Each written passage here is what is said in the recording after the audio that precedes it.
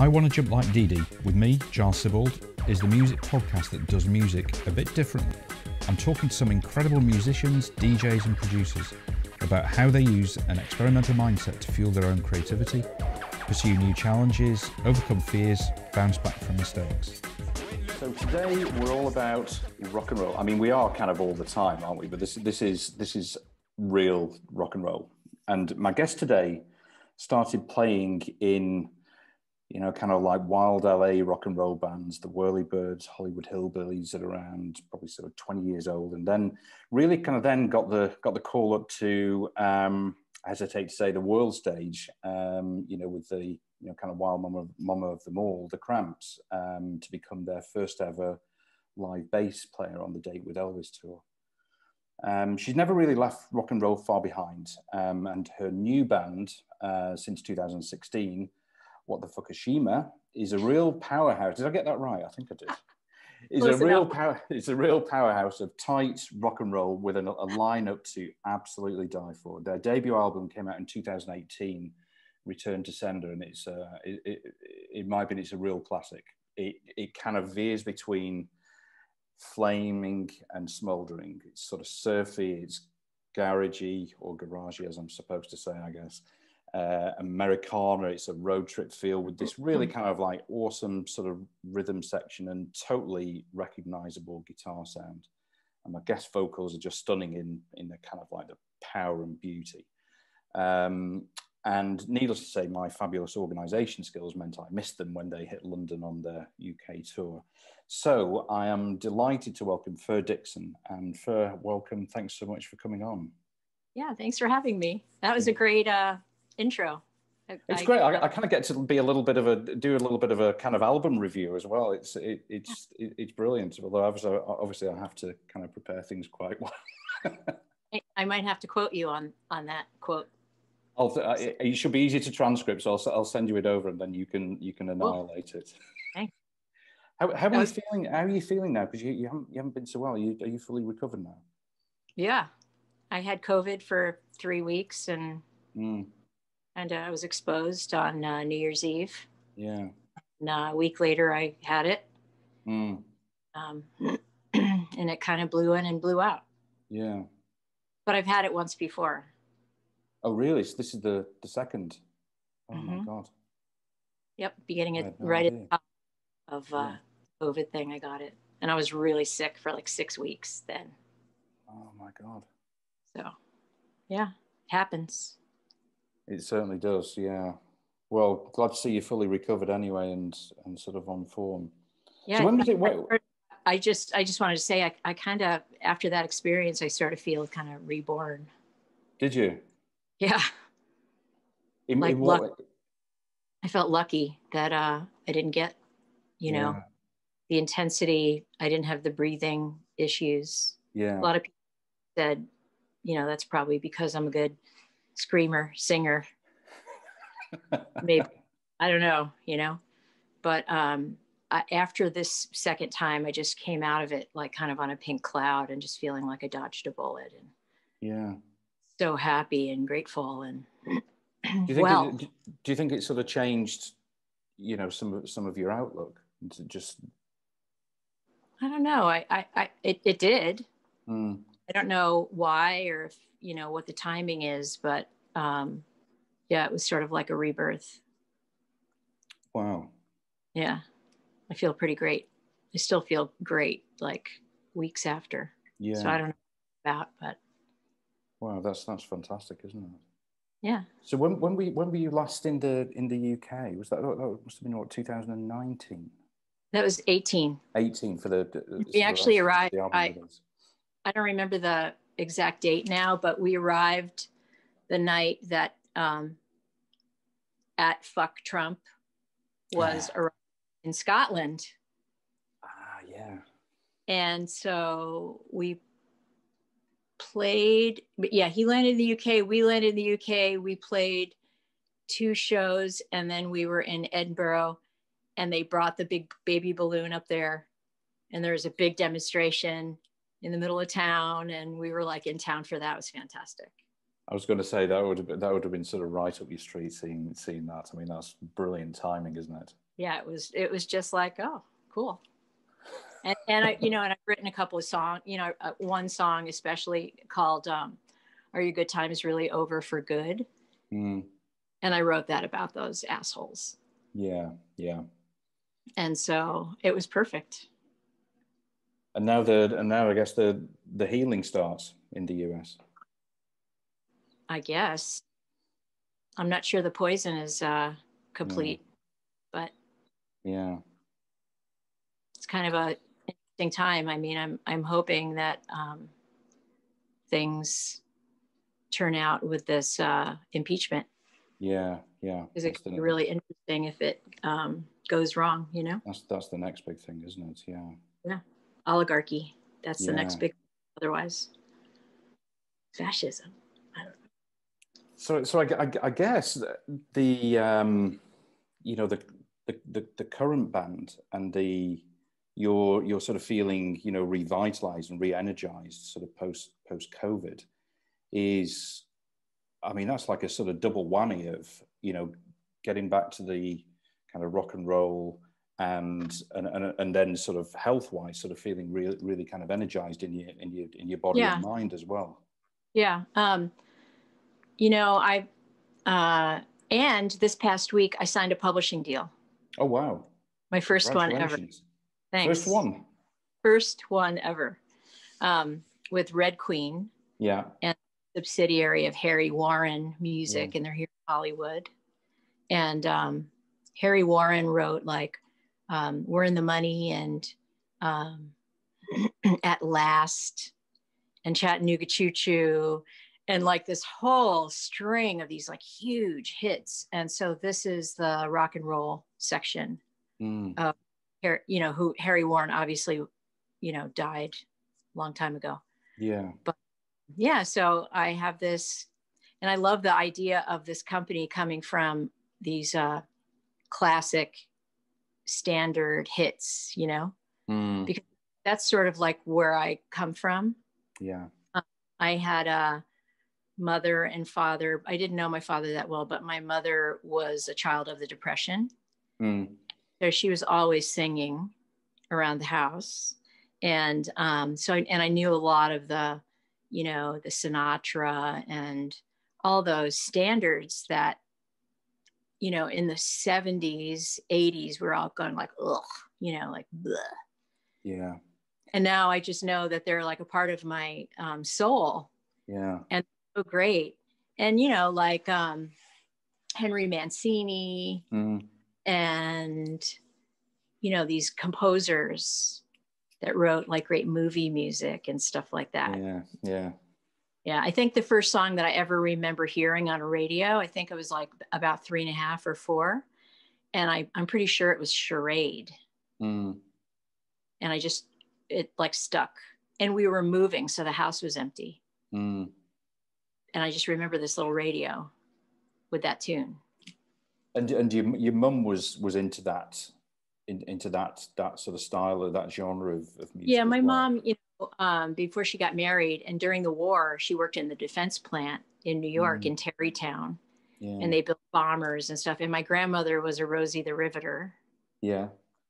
And so they would go dance on like Friday and Saturday nights at the top of this hotel in White Plains. That's where I was born. My family always seemed to gravitate back to White Plains, New York. It's about 50 miles up the Hudson outside the city. Yeah, not very far, but yeah. And so she would go dance to big band music, and she'd see all the, Stan Kenton and all the guys I've been watching on that jazz thing lately. That's always on. All the big bands. Yeah, yeah. Jimmy Dorsey and Roger Miller. No, not Roger Miller, but he was in there too. That's like another song that I remember from when I was really little is King of the Road. Yeah, and I was a small child, and I could not figure out what trailers for sailor rent meant, because I didn't know it was like separate words. And so I was like, what does trailers for sailor rent mean? like stupid little kid things that I just remember, you know? Those are the things that you remember, yeah. Yeah. And Totally. when I was in Hollywood Hillbillys, we did some Roger Miller. Yeah. You know, like really bombastic and punk rock. And we did Dang Me. Yeah. Which is about this guy that goes out and parties all the time, except it's me going out and partying all the time. Yeah. Boyfriend at the time, he was the guy being left home with a month-old child. So, whatever. So you kind of, you sort of moved from you were involved in sort of singing when you were a kid, you know, and sort of when you were growing up. I mean, you yeah, you sort of won competitions. And yeah, in my mother's church. In the church, yeah. And you know, that church was very kind of evangelical and very restrictive, which I think like that was probably, there was a lot of restriction straight across the board. Yeah. You know, like 1980s and before, or mid 80s and before, there was so much repression and there was so much, you know, people were not allowed to express themselves. And, you know, I mean, there was the hippie time period and that was one thing, but there was still this like horrible repression. And I think, you know, maybe that created a lot of bikers and, you know, sort of reaction against. Yeah. Against that. Yeah. And so I moved to California because I was supposed to participate with this college and in my mother's church. Yeah. And that didn't work out at all. They kicked me out pretty straight away after a year. And then I was kind of like floundering around in LA, not really having anybody to hang out with. And then I moved to Pasadena. And in Pasadena, there was this great theater called Perkins Palace. Yeah. And Perkins Palace was about 3 blocks from my house. And I used to like walk by there and they'd have these shows going on. Oh, and there was K-Rock, which was a really incredible radio station. Yeah. Before Richard Blade took it over. Yeah. And Richard Blade, and the reason I say that is because I just noticed Richard, I don't know if you know who Richard Blade is. I don't know him, no. He's this English guy that came into town and completely fed all this like dance music. Right. Really soft, like new wave and stuff like that into, you know, like Flock of Seagulls kind of stuff. Maybe it was going that way anyhow. Yeah. But prior to that, there was a lot of punk rock and there was a lot of actual old rockabilly and there's really interesting content on this radio station, K-Rock. So I would walk to work, which was a few blocks along the route of Perkins Palace. And I would see like these broken up cars in the parking lot. And I was like, and they were all cordoned off, you know, like chained off. And it was like, who's Wendy O. Williams? Yeah. Yeah. You know? Yeah. I found out she was doing this like 5-night run at Perkins Palace and she was blowing up a car every night on stage. And then the last night she blew up like a yellow school bus. Oh, wow. And they put them in the parking lot for everybody to like see. It was like, it was such a time of, it was like, it, you know, it was like anything goes. It was like everything goes back then. You know, I saw the Ramones there. I saw, what's his name? I just saw him last year. The guy that wrote In Cars. Gary Newman. Yeah. And he was like driving around on this plastic stage and he had this like little golf cart and he was like singing, you know, with this like dressed up golf cart. It was just like, and I was this kid and I was like, wow, this is rad. And, you know, and there was so much going on. It was like such an explosion. That was kind of mind blowing. Where did the so you're in this sort of quite, you know, restrictive environment, you know, sort of within the church. Yeah. And you it sounds to me like you pretty much rebelled against that.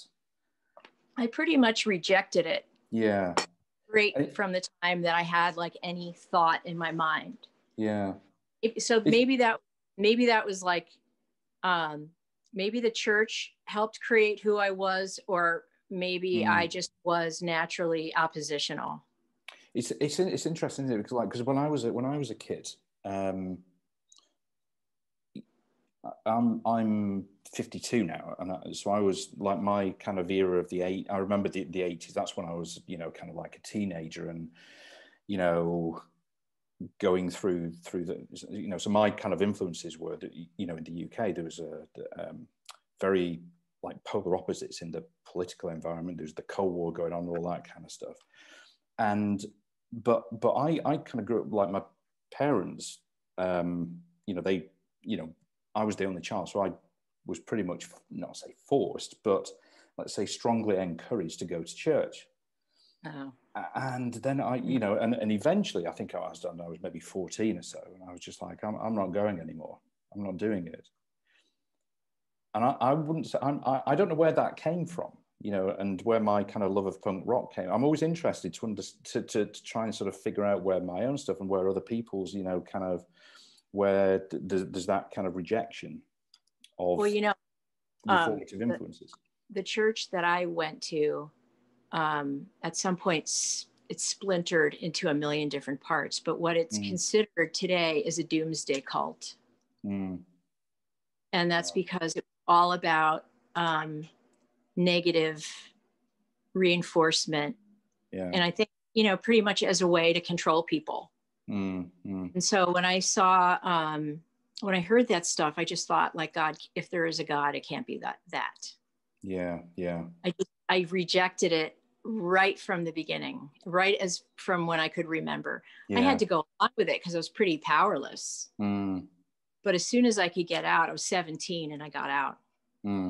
But it did get me to California, which is, I grew up in New York, and I did not, I probably, I don't have the personality to be like a New York rock and roll musician. Yeah. Pretty rough, And so I came out to California once, and I was like, oh, I love this. This is great. This is where, and the first time I came out was for one of those church contests. Yeah. Where I actually won the whole thing. The whole thing. Yeah. Of your scholarship to college. And that was 1976. And I was way younger than everyone else, but they let me in it. And then I moved out with my mom in 78. And so I probably would, agreed to anything in order to get to move out here. So, And I remember at that time, at that sort of contest time when you come in, that was when you met Buck Owens. Uh-huh. Wasn't it? Right. And Janet Jay, that was his. Janet Jay as well. She was his fiddle player. Yeah. And this little woman with this big hair. Oh my God. And, I didn't really know who Buck Owens was, except he was on Hee Haw with his partner who passed away. Yeah. Who wrote Thank God in Greyhound You're Gone. The other guy. Oh, well, anyhow, I haven't thought about him. And Buck Owens had this bright orange hair. I was like, wow. And so I was 14, I think. And it was a very surreal experience. And he clapped after my song, and they had to tell him to shut up. They had to stop clapping because he was a judge. He wasn't supposed to clap, but that was I didn't know I was going to be such a Buck Owens fan. I mean, I love Owens. I love him. I wish I would, seen him play live while he was alive. And that was that was obviously such a, kind of, I don't know, call it a turning point, but like a real kind of influence. And I from there, you never really looked back, I guess. I mean, that was you kind of like away. It could have been a really straight line for me. And it was not the path that I chose.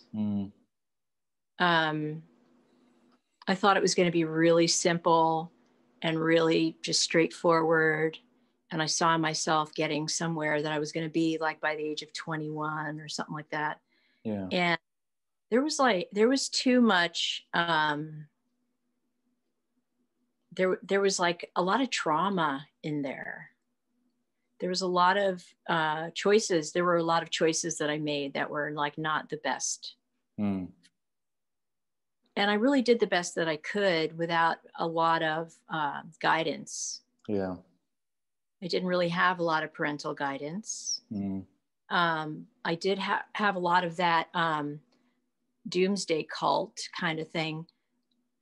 I didn't buy it, but it got in me. It just really got. And so I had a lot of darkness, and I attracted that because that's there, you know. You were giving it off, and therefore you kind of attract it. I don't think, you know, I'm pretty surprised. Like it was 29 years until I saw Nick Knox from the Cramps. Mm. To Cleveland, and one of the reasons I was going there was specifically to see him. And he said to me, I didn't even think you'd ever want to talk to me again. And I said, of course I want to talk to you again. You know, of course I want to see you. There was stuff that happened. Mm. He was the one that brought me in. Mm. And I was 24 years old, and he kind of didn't he didn't support me. Yeah. Yeah. And he felt a lot of guilt for that. Mm. And so we got a chance to like sit and like talk about it. And I said, so what was I like? Because I'm not even sure that I like know. And he said, you were great. You were easy. You were so easy. Mm. And I was like, really? Because in my mind, I was just like all over the place. And I was, you know, definitely an instigator. You know, like one night, I think when we were in Nice, the promoter put out all these little shots of some kind of yellow alcohol. Right. Yeah. Yeah. For everybody in the band and the immediate crew, so we could have a toast. And like me and Lux were standing there, like looking at that table, and nobody else was around. And we just kind of looked at each other like this. And between the two of us, we drank all the shots on the table. And the promoter came in, and he was just like, and man, I was like bad off the next day. It was a series, like, I did not drink prior to the show. Mm. During the show, there'd be like maybe 2 beers on the stage. Yeah. And it was so hot that there was like no way you could get drunk from 2 beers after the show. But afterwards, depending on the night, and it was a lot of nights, there'd be like a lot of partying, and I'd wake up just hideously hungover and just you know, like the next day, and then get in a van or get to an run through an airport because you're late, and I'm like, oh God, I feel so sick. And you're in you're on a different continent. It's first time. There's traveling, getting anywhere. The stress, the anxiety, which I guess and there was no one sort of currency then. Yes, of course, yeah. So we go to a different country, we'd have to trade our money in, and every time my money went like down. I'm like, what's going on? This sucks. It's like, I've got this and I can't spend this, and nobody. It's like, oh my God. What a nightmare! The nightmare. Sorry, go ahead. No, I was going to say, but you know, the stress and anxiety of that, which I guess wasn't as well known or understood. No. Then, particularly for, in younger people, as a 24-year-old doing that, you sort of first time. Chronic anxiety. I bet, yeah. And there were some there were some current events over there, which, you know, like right when we got to West Berlin. Yeah. It was the night after we got to West Berlin. And, you know, Reagan decided to bomb Libya. Yeah. And then there were like anti-American demonstrations. Mm-hmm. And I was really just numb and shocked and alone. Yeah. And really didn't have anybody there for me. Not that you would expect that, but I really needed that as a 24-year-old person. Yeah. Yeah. And so it was really fun and really crazy. And, you know, there'd be like in Amsterdam, there was like this one crazy punk rock guy. And, you know, he wasn't wearing a shirt. All he had was suspenders and he was a skinhead. And we played there 2 nights, and every night he was just like bleary eyed, just like, and he'd be like climbing over top of people and grabbing my leg and trying to pull me off the stage like a robot or a zombie, or like he was you know, he was really high on something. And they'd push him back and he'd climb over and they'd throw him out and he'd come back. And oh, sorry about that. That's okay. Yeah, there you go. It was insane. Really it was insane, yeah. Insane. And then, you know, there was these anti-American demonstrations that we were driving through every night. And then we were getting on stage, being American. And, you know, like we were told when we walk through airports, don't talk loudly, don't show the cover of your passport, you know, you're American, not very popular right now, and all that kind of stuff. And we would, you know, get on stage thinking, okay, maybe somebody came from one of these demonstrations, and I don't know. There's always that sort of nagging feeling in your mind, or kind of suspicion that you know this could be volatile. You don't know what's going to happen. I mean, Europe was a fairly volatile, you know, continent then. Yep. You know, that sort of mid-80s. I mean, we drove by in Brighton, the hotel that they tried to bomb Margaret Thatcher. Oh yeah.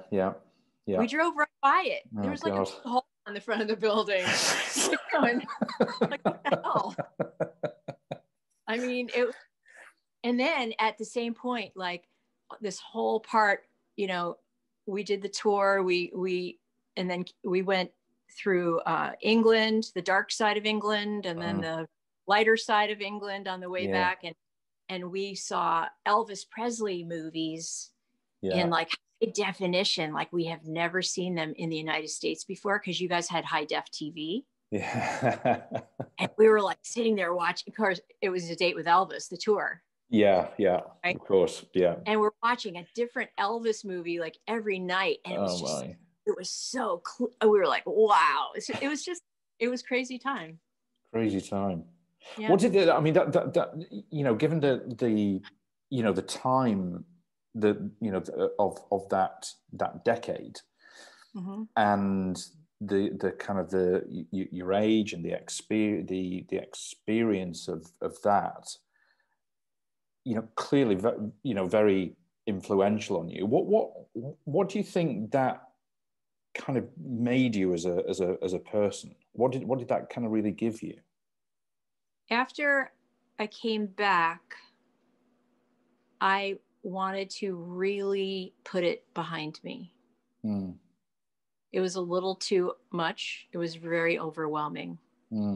And a lot of it, a good part of it, was pretty painful. I really tried to divorce myself from it. Yeah. But, you know, if you don't deal with something, if you don't like work it through, I think with help, you know, you end up stuffing it down. Totally. And it just gets put on a pile of a whole bunch of other stuff that's stuffed down. Absolutely. And it just kind of hangs there. Maybe it's like right here, and you're like, I just feel like, oh, you know, like something bad is, or that, you know. So I mean, I I like donated all my fucking stage clothes to, you know, this store, and just wanted to get, you know, and now like today, I mean, I kept some stuff, but it really, you know, the dam burst eventually. And that was really when I had my, I'm okay. So like a year after getting back, a year or two after, I moved to Austin, Texas. Yeah. To get out of LA. That was a really great town right when I moved there. It was before there was like this huge onslaught of like tech companies and stuff. So it was a pretty cool town still. And I broke up with my husband when I was down there. I like rebounded and got pregnant with somebody else. And then all of a sudden, I needed support. I needed help. I was like this kid who lived this rock and roll lifestyle, usually ate one meal a day at like 5 o'clock in the evening. Had to do anything in like proper time, or I'm still like, the time thing's still a little weird with me because I'm a night owl. But my mother came down from New York and picked me up from Austin. We put a U-Haul on the back and she drove me back to New York. That's where my kid Remy was born, who's 30 now. And I had to be there. Like I had to be there. You had to, Had to be there. He is as good as he is today because we were there for 6 years. And so it's just been in this process of uncovering, you know, and throwing out like false, you know, stuff that doesn't belong to me. I mean, it sounds to me, you know, the you know, the decision to leave the Cramps, you know, extremely courageous. This is how it sounds to me, you know. But you know, it's a huge band, arguably at the top of the game. Very courageous to leave it, and then to be sort of facing, you know, the pregnancy, you know, again, you know, kind of extremely courageous. You know, having been through what you've been through, to then sort of face that, and you know, and to, you know, to bring up your son. Face the fears and the doubts and anxiety. I mean, that's incredibly character building. Yeah, I was pretty numb for quite a long time, and so I also just celebrated 25 years of sobriety. From drug and alcohol. And that's been like an incredibly long, and my cat's licking my hand. I put my hand down. We welcome all guests on this. It's been this like process. It's such this long process of just trying to get clear of, you know, just all the religious dogma. And you know, it's kind of like I went from one cult to another cult. Because I mean, in a way the Cramps is a cult. So I left one cult, joined another cult, and just sort of have been I'm not a really good follower. I'm not you know, like my bullshit meter is really strong. I don't like to be bullshitted, and I don't like to bullshit people either. I try to be I'm from New York, and I think that's a New York thing that, you know, you just put it out there. And I've been told by some people in California that, you know, it's kind of rough to be just told things, but at least they know where they stand. Like, I just want to be, you know, honest to my truth. I see it. I don't want to be mean or cruel, and I try to never do that, but I try to let people know where I'm at. I mean, I think that sorry, Fur, go on. Go ahead, you go. I was going to say I think you know, more so now that people are looking for, you know, in many walks of their life, and they clearly don't always get it because not everybody is doing it, but they're looking for that kind of relatability in people and kind of authenticity in people. Now, as I say, I don't think you always get that, but you know, the kind of like the honesty that I don't know. I don't know if it's like sort of current political environments where the COVID has sort of done something, but you feel that there's been a lot of cover-ups that are now starting to be unpicked, and I think that that authenticity in people and in musicians as well is really kind of important. That's what people are looking for.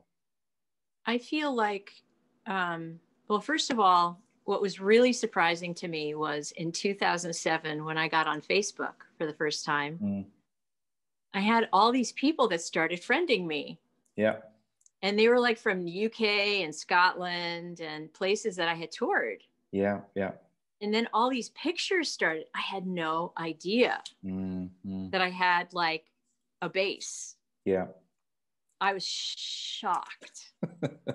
So surprised. And, you know, I feel like some of the people initially that befriended me, maybe at a certain point were disappointed because people like to, you know, think in this way of, you know, a person has an image and they want them to not break their idea of that image. Yeah, yeah. And I've really always been just kind of, I don't give a shit. Yeah. I mean, I do. Don't get me wrong, I do. But the shit that I give is like for myself. Yeah, yeah. It's not really I mean, when I went back into rock and roll and I did this album, which started in the end of 16 and it was done 18 right before my tour. Yeah. Well, if I'm going to do a rock and roll show, I'm going to put on a rock and roll show. And that's why I decided, you know, that I would get like dressed up every single night. Yeah. And do the whole thing, because that is for, first of all, I feel it, but also it's what you do. It's what I believe that you do. Coming from where I come from, especially like I used to like James Brown and, you know, a lot of the blues and soul people. That was like part of my beginning. Yeah. It wasn't so much punk rock. It, you know, it was classic country and classic like blues and R&B and stuff like that. And I like the show, you know, and I think that's what people come to in certain instances. And it's my you know, it's part of my generation maybe, but that's what I like to put out. Yeah. As far as, you know, my day to day on like Facebook or Instagram or whatever, while I don't like to over glorify myself as being any, but I am very politically motivated. Yeah. Yeah. I am very nature motivated. And I really like, I have 3 animals sleeping here right now. And there are certain things that are really important to me, but what's really important to me is people. Yeah. Somebody approaches me and messages me, I'll give them a conversation usually. Yeah, yeah, yeah. And I've made some friends that I've never even met before. Yeah. And I hope to meet them sometime. Absolutely. And they're like, you're like a real person. And yeah, that's right. Yeah. This is an interesting one, isn't it? You know, again, on this, you know, kind of authenticity that you, that not you, but people kind of display or sometimes try to display on, you know, kind of social media. And there's so many kind of pressures, you know, on people, and people trying to differentiate themselves and to, you know, kind of stand out from the crowd. And I don't know, I mean, it's kind of difficult for people. I don't know how important it is. I mean, it you know, clearly for some people it is. I don't know. I kind of think I am who I am. Yeah. This is kind of me, and myself may change. You know, this kind of, you know, ever-changing self kind of theory. You know, I'm maybe not the person that I was 5 years ago. My values may be the same, but you know, I may change my interests or the way that I may do things. But you know, still me. Yeah. Well, I went through a 10-year period of playing Americana or folk, old time folk. And that was really valuable for me. I really got a great history that I didn't have before. Yeah. And that's very important. And it's still a part of me. And I feel like, you know, even when I chose, you know, the whole Hollywood Hillbillys scheme, that was my idea. That was like my, you know, and I felt that. And I do have a lot of, you know, I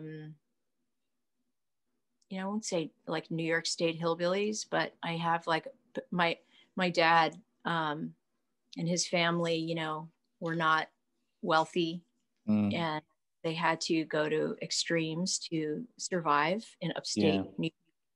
Yeah. And they had to shoot some squirrels for food and stuff like that. So, you know, it's in there. I'm attracted to certain things because of my DNA and all that. And I'm also attracted to, you know, being honest and truthful, probably because of my dad, who was, you know, everybody said, oh, you know, you're not really nothing. My mother used to say, you're really nothing like your dad, because I was really super like quiet and really inhibited. And, you know, when I was younger, but I think I, you know, have some similarities with my dad, who I, you know, tragically, you know, was killed in a car crash when I was 3. Yeah. So I didn't know him. Didn't really know him. Yeah. Yeah. But I really appreciate authenticity. For sure. You know? Absolutely. Yeah. I think that's, you know, for me, it's hugely important. You know, I think it's one of, that is like a real sort of differentiator. And like you said, you know, people can, you know, smell the bullshit, you know, a mile off, you know, when it's fake authenticity. You know, it's kind of pretty obvious, isn't it? Yeah. Things like collaborations, you know, kind of like collaborations, you know, in any kind of part of your life, whether it's, you know, sort of in the, you know, in music or whatever you do, a kind of great way to experiment and to do different things, but they can be risky, but also they can be absolutely fabulous. How do you feel? I mean, your band, for example, but you know, how do you feel about collaborations? I feel like I'm a really good participant. I really believe in egalitarian. You know, in fact, you know, when I started playing rock and roll again, I wanted to have a rock and roll band where everyone was kind of equal. And but the band didn't really want that. So it was kind of on me. And I was like, okay, that's fine.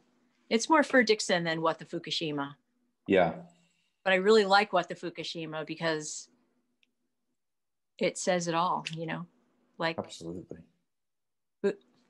Fucking Fukushima nuclear power plant is still spilling.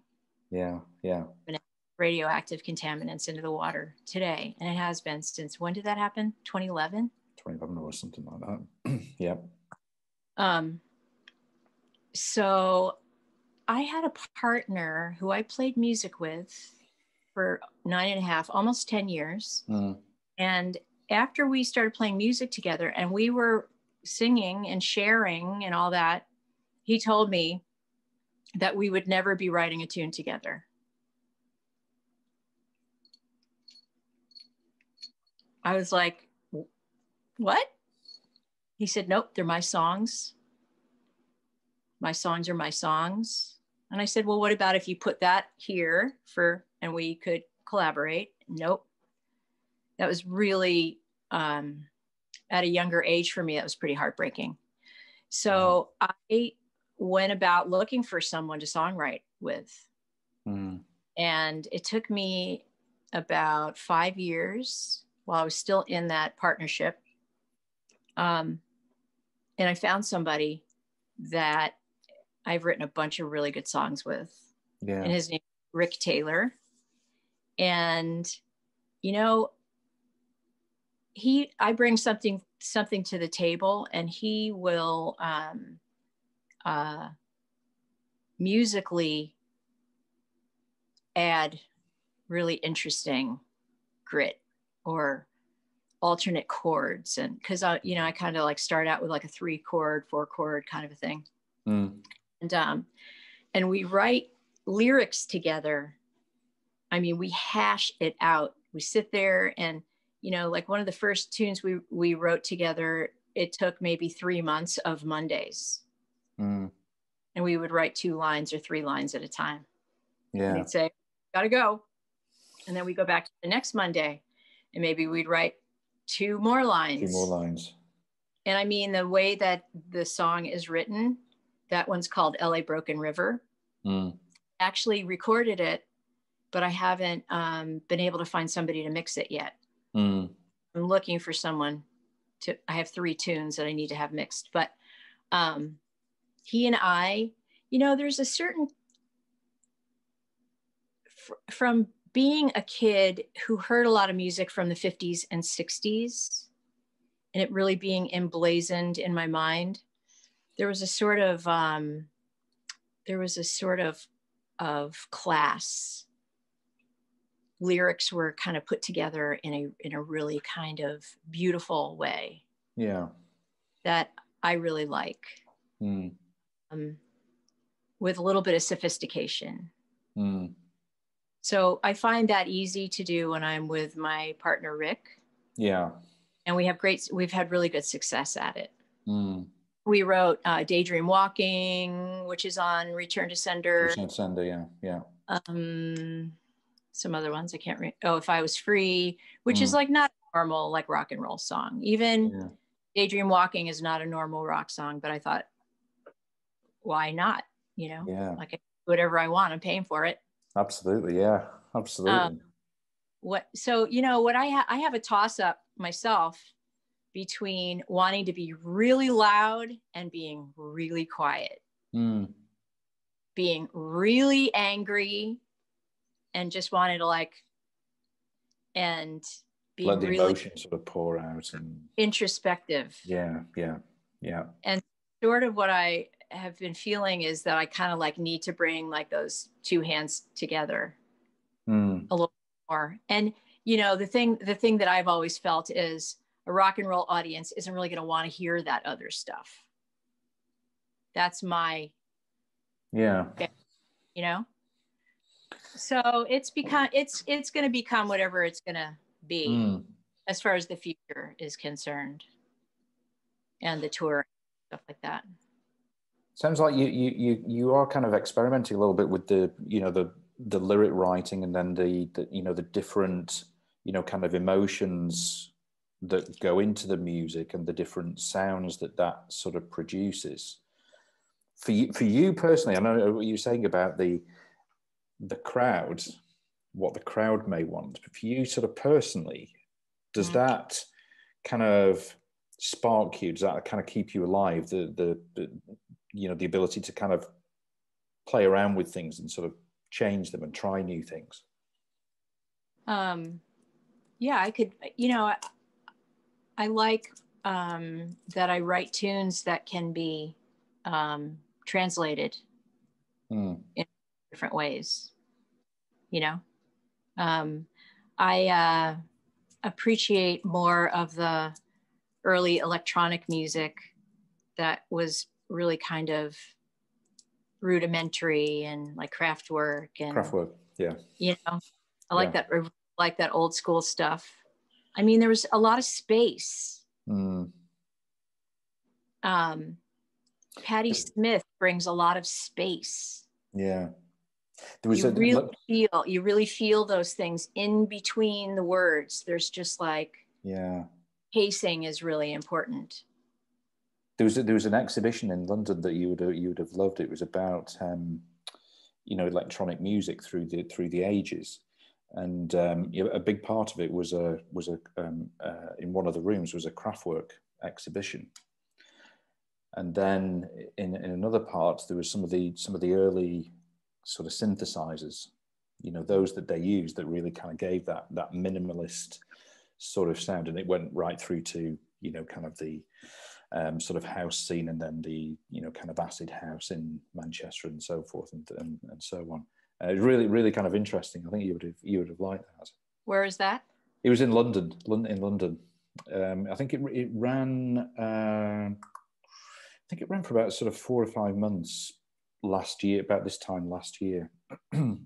I really liked Eno too, because Eno came in, and I don't think he was a musician at all. He became a musician. Yeah. And he was turning knobs. Yeah. It was before there was anything but knobs. Yeah. And then he had this sensibility for like writing songs, and he had a really good voice too. Yeah. Yeah. Yeah, I love Eno. I guess for for a lot of people, and I've sort of felt this myself, and I've tried to kind of break out of it. But as you kind of get older, your kind of default is to sort of play it safe sometimes, and kind of keep the status quo. And I think people with who are employed, have regular jobs, I think particularly sort of feel that. It's like, okay, well, let's not change things too much. How do you and do you continue to kind of keep your creativity going? Like as far as my mind is concerned, I have trouble with like reeling it in. Brilliant. Not reeling it out. That's excellent. I mean, I really, I've always had like lack of time and space, and time is really fluid for me. I find that when I was more burdened with a lot of pain and stuff from the past, I didn't feel the freedom that I'm starting to feel now. Yeah. That I'm really, truly starting to feel now. I'm feeling kind of lighter than I ever have. Yeah. And I think I'm probably coming into my most productive, prolific stage. Yeah. Yeah. And I'm just right at the beginning of it. But like right now, I also have the biggest work schedule I've ever had. Yeah. So there are time constraints. Yeah. But that's okay. I think that's one of the things is time is difficult to manage when you have so many ideas and kind of things to do, is sort of manage it. How do you fit these sort of things in? I've tried to force things to happen, and it never works out when I try to force it. Like, I'm glad I got that album done in 2018. It helped a whole lot. The tour was so fun. Yeah. It was also really hard. I had not been, we did 16 shows in 19 or 20 days. Wow. Yeah. That's a bit punchy. I was, oh yeah. And we played in London. Actually, it was Hackney. Yes, it was I know where it was. It was the Moth Club in Hackney. What a place. What a great place. Yeah. We had flown the whole night. We arrived at 1:30 in the afternoon. Oh, my, really? We picked the equipment. I went into the bathroom at the Moth Club and put on my stuff, and we went on stage and played. Wow. And it was kind of like that. And I was still in this, I still had this sort of lingering depression, and it was difficult. It was not an easy tour for me, but it was really worth it. But besides that, I got myself in a lot of debt. It was like, I came home with $9,000 debt. From the tour. And we made money too. Yeah. A lot of expense, Yeah. So it was just the time. And so I think if there was like one message that I could give to anybody on any particular day, it's just keep going and don't give up on yourself. Yeah. Because things are like rarely ideal, but if you keep aiming towards it, I think sooner or later you get to satisfaction and happiness. Yeah. I was thinking after that tour, or the one we did after that, I was just thinking, you know what, I'm not even going to do a band thing anymore. I'm just going to do it solo, or maybe not even, or any of that. But COVID has given a lot of us time to think and to regroup. You know, I always felt like time was like I was getting yanked through, you know, everything was like going way too fast. Yeah. And I don't feel like that anymore. And I feel like I could actually do a tour, even if we had to do it exactly the same way we did it the last time. Yeah. Because we played at some of these little pubs. Yeah. In these little working town cities and stuff. And it was so fucking satisfying. It was so fun. And the people are just so real. Yeah. Yeah. And I could do that again now. I mean, that way, you're kind of getting just such a strong connection with, you know, with the people watching you. And especially the English, who are like the nicest people. I mean, you know, you guys call each other like really shitty names and it's all good fun, you know? But there's like you know, I see it. I see the conversations that go back and forth and everything, but people are basically, you know, good, decent natured. Yeah. Yeah. And it's not the same as here, you know? And I also really enjoyed Scotland, and we did a big part of Spain, and Spain was complicated for me. That was, you know, there's a different vibe towards women. Yeah. And but I turned them around. Where did you play in Spain? Can you remember? Where's the poster? We played in Asturias. That was the first. Oh. It was Motor Beach. We played. Yeah. Okay. That was walking through this much mud because they couldn't get the van in up to the stage. Yeah. And then this ramp to get up to the stage. It had been raining for like 4 days straight. It does rain a lot up there at certain times of the year. Yeah. And the ramp was like this, and it was metal. Oh, and it had no, like, There's and we no were grip. like pulling ourselves up this. This is properly like, wow. This is properly DIY stuff, isn't it? It was just, but you know, it was a great show that night too. And there were all these people, and they were like muddy, and we didn't go on till like 12:30 at night. Yeah, yeah. And there was a huge audience there. Do things late, yeah. I can't remember the names of the other places. Yeah, I'm sorry. Yeah. No, that's okay. I'll look them up. But you know, it was the summertime. It was, and you know, we played in Portugal one night. Loved Portugal. You know, I just go by how people treat me, and does that kind of reaction that you get, you know, that kind of like sort of strong feeling that you get from the audience kind of keep your self-belief going? You know, you say you come back with $9,000 debt or something, and it's like, oh God, you know, back with what? With that amount of debt, you know, from a tour, you know, and you're thinking, oh my God, right, where do we start? Does the reaction of the memories of the crowd, you know, kind of help with the self-belief to kind of keep it going, and to, you know, this is the right thing to do. Don't give, you know what you're saying, don't give up. Well, I didn't say I didn't give up. That idea about touring and stuff like that. I just don't give up on, you know, believing that the next right thing will happen. Got you. Yeah. And that for me, I've had to wait. Like I've had to wait so long. I mean, just the idea, I mean, just to be perfectly honest, I'm going to be 59 this month. Right. So I have bosses that I work for. Yeah. And they're like 24 years older than me. Right. They're a whole different generation. They're a whole different like way of getting old and how you behave when you get old. Yeah. Yeah. And I'm like, God, they're only like under 25 years older than me, and the way they approach life is completely different.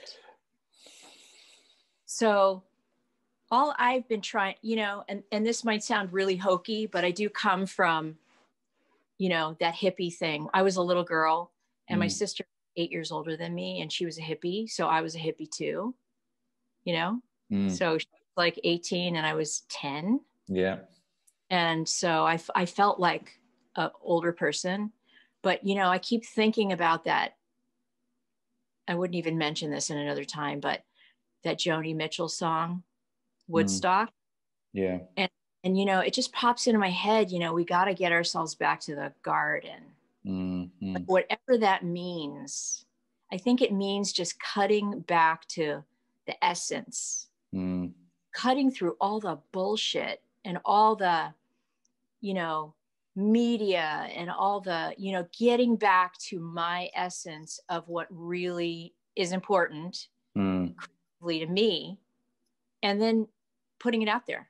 And, you know, there's so much acceptance for so many different kinds of music now. Yeah. I mean, absolutely. It's so different than it was 30 years ago, where there was no acceptance, where you couldn't get a job if you had tattoos. Yeah. Yeah. That I was just like looked at and ridiculed because I had different colored hair. Yeah. Yeah. You know, bullshit.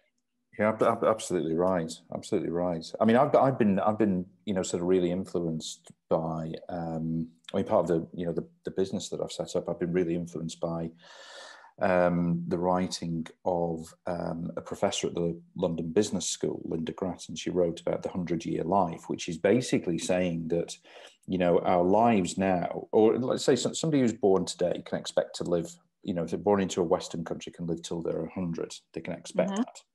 So we're living longer, we're working longer. And, you know, so your bosses who are that sort of generation up, my mum and dad who are that sort of, you know, that older generation, their living and working life is completely different. And they do not understand.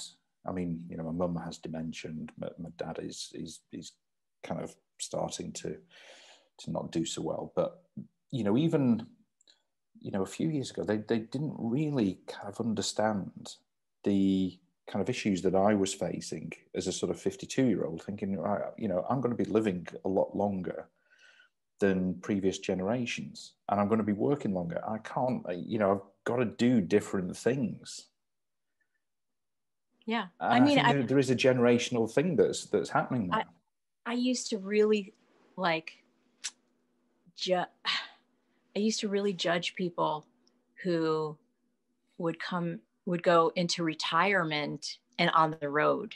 And I'd think, well, they should have been doing that all along, you know. Yeah. But these people also had to live and to raise families and stuff like that worked, right? Yeah, yeah. Ron Spector, I think she was cleaning a house or something, and she heard her song on the radio and found out that she was coming back into, you know, she was able to go back into music after she had completely left it behind. You know, like I had been working a shortened week in order to be able to spend time in the studio and write music and all that kind of stuff. And about a year ago, I was offered another, I work with different clients every day of the week. And I was offered this other job. And I thought, fuck it, I might as well make some money and just do what I can, because at some point I'll be able to stop doing this and just be able to do music full time, and I'll have some dough. Totally. Yeah. You know? Yeah, absolutely. And that's like such a weird mindset for somebody like me who was going to like make it by 21, you know? But I also wanted a really normal life. Yeah. I didn't want to live the life of some privileged person. I wanted a real life. And I got it.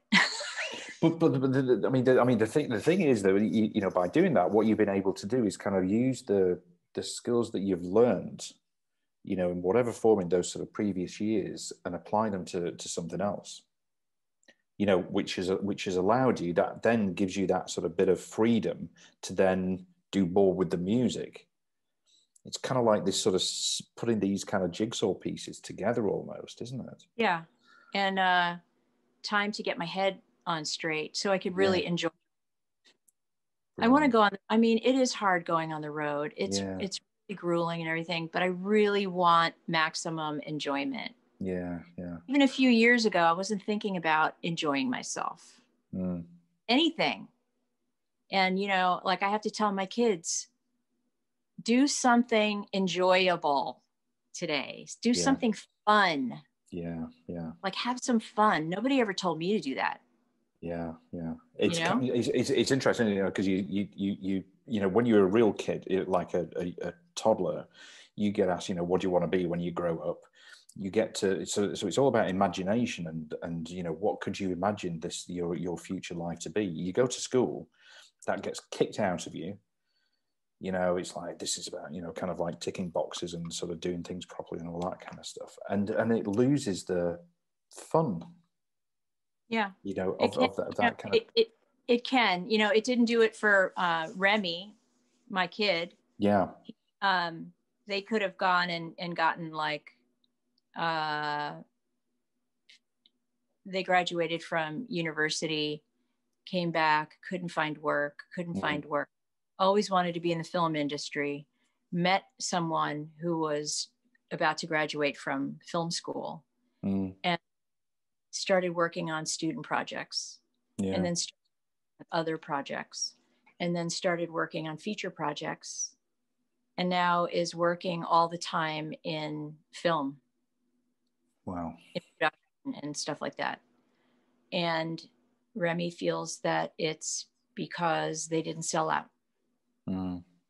That they said, nope, not fucking working at Starbucks right now to get by. Got to keep my eyes on and it worked. And luckily it worked out. That's fabulous. Yeah. So I'm in utter of that. Absolutely. Because that was not from where we came from our parents. Yeah. You know? Yeah. You're absolutely right. Right. Listen, thank you so much. I could, excuse me, I think that's my earphones there right at the end. Thanks so much. Honestly, I could talk to you for hours. It's been fascinating. I don't even know if it's like if we discussed much of what you were meaning. We did. We got a lot. There was a bit of the stories in there, but there was a lot of stuff about, you know, about you, the person. That was fantastic. And I just, you know, one thing I really want to learn is I want to learn more technology. Yeah.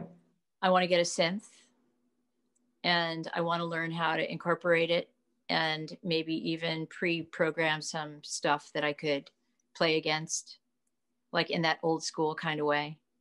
Don't know that yet, but that's like a plan of mine. Okay. Yeah.